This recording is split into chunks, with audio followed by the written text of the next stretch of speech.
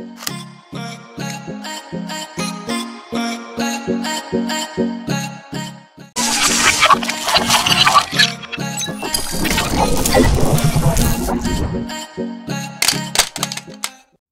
we're back on our thermodynamics series, and this time, we will talk about kinetic energy, ang isa sa main types of energy.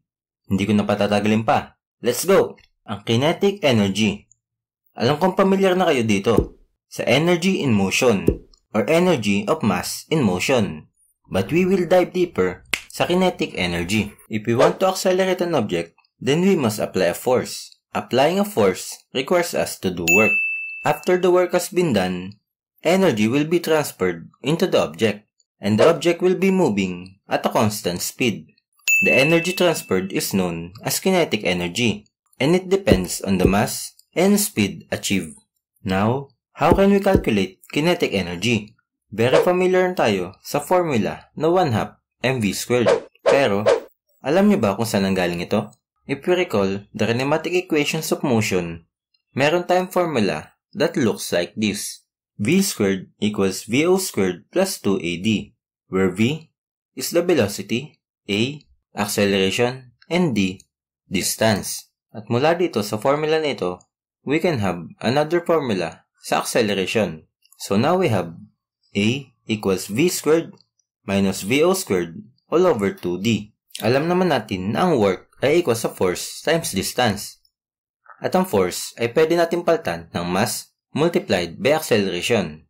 And then, magkakameron tayo ng mass multiplied sa V² over 2D times distance. And then, ayun, makakancel natin si distance at magkakameron tayo ngayon ng kinetic energy na equals sa 1/2 mv². At ito ang derivation ng formula ng kinetic energy. And kinetic energy can be further classified into various types, depending on the type of motion of the objects.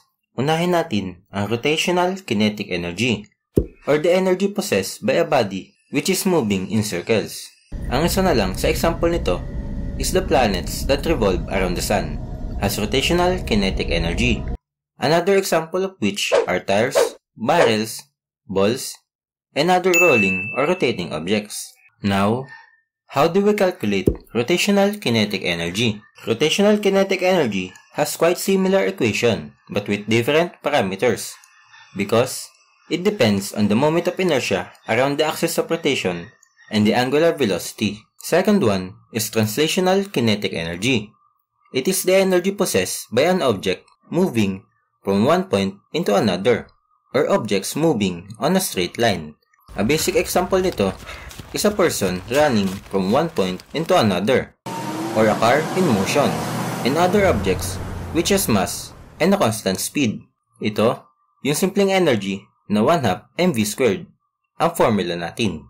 Mandaming nalilito sa kinetic at rotational kinetic energy. Kaya, let's put it this way. At kung tatanungin ko kayo, what type of kinetic energy does a moving bicycle have? I will give you 5 seconds to think. Leave a comment of what your answer will be.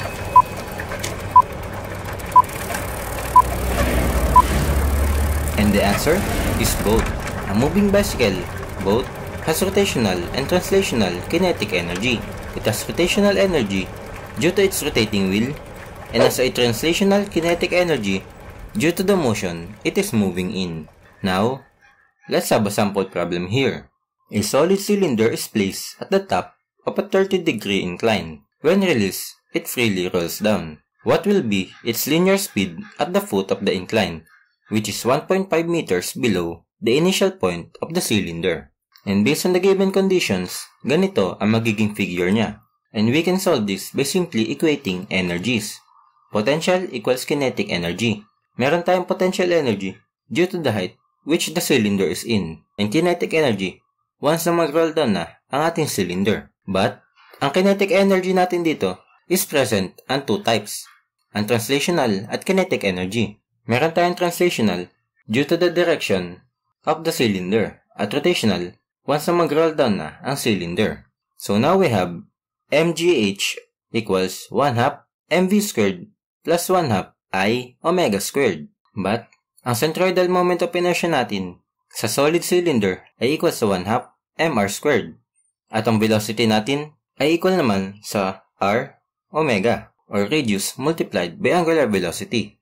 So now we have mass times gravity times height equals sa 1/2 mass multiplied by the velocity squared plus 1/2 multiplied by 1/2 mass times radius squared ng solid cylinder multiplied by v squared over r squared na equal naman sa square ng angular velocity. And then, mgh equals 1/2 mv squared plus 1/2 multiplied by 1/2 equals 1/4 mv squared. And then, since constant naman ang mass, we can cancel it out. And now we have gravity times height equals 1/2 plus 1/4 equals 3/4 v squared.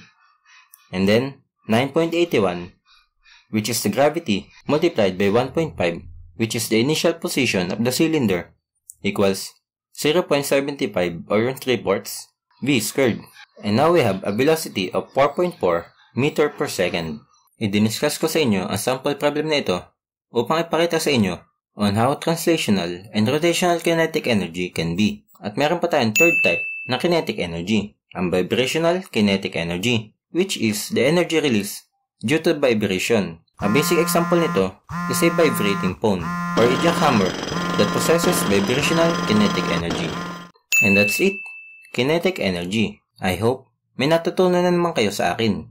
Continue learning cause learning never stops. At palagi niyong tandaan, your growth and progress is like kinetic energy.